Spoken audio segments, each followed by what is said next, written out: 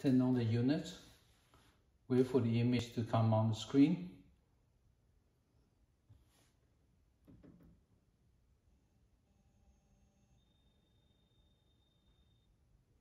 To turn on the LED light, move the mouse to the bottom, the light icon, and slide the bar a little bit, and then activate the LED light. Move the mouse to the left side to activate the camera setting, and you can adjust auto exposure that we recommend, and you can use a white target to do a white balance. Then the other thing is the sharpness. You can adjust the sharpness to have a sharper detail or less pixelated image, depending on your preference. To set the scope properly, move the mouse to the bottom, turn on the AF autofocus, and click reset button. Now the camera will move up and down inside the casing to adjust the focus or doing the calibration.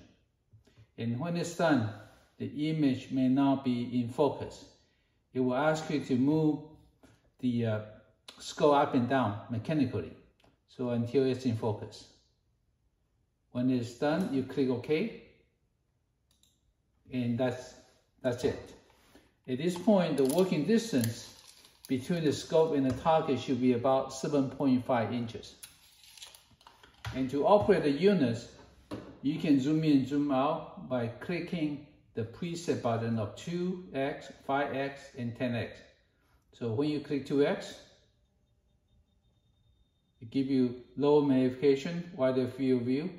In this case, it's about 10 centimeters. When you click 5x, that gives you about 4 centimeters field of view.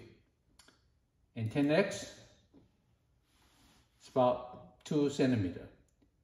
You can also slide the zoom bar up and down all the way up to the 20x. That gets you about 1 centimeter field of view.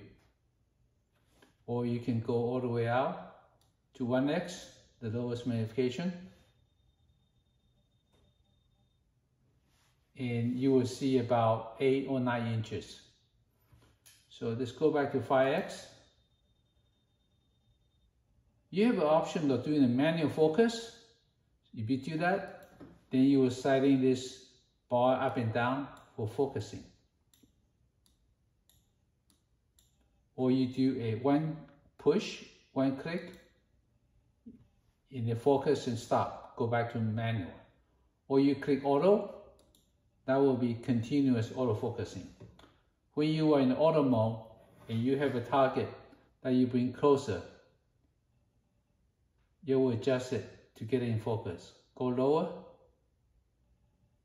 that's in focus. Go up higher, that's in focus. So that's the auto focusing mode. To capture an image, you move the mouse to the left side and just click snap icon. If you want to record a video, just click record button.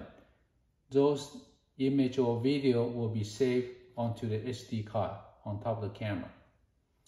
To activate measurement, move the mouse to the top, and you have a whole bunch of icons showing different measurement functions: point-to-point distance, parallel distance, circle, concentric circle, and so forth.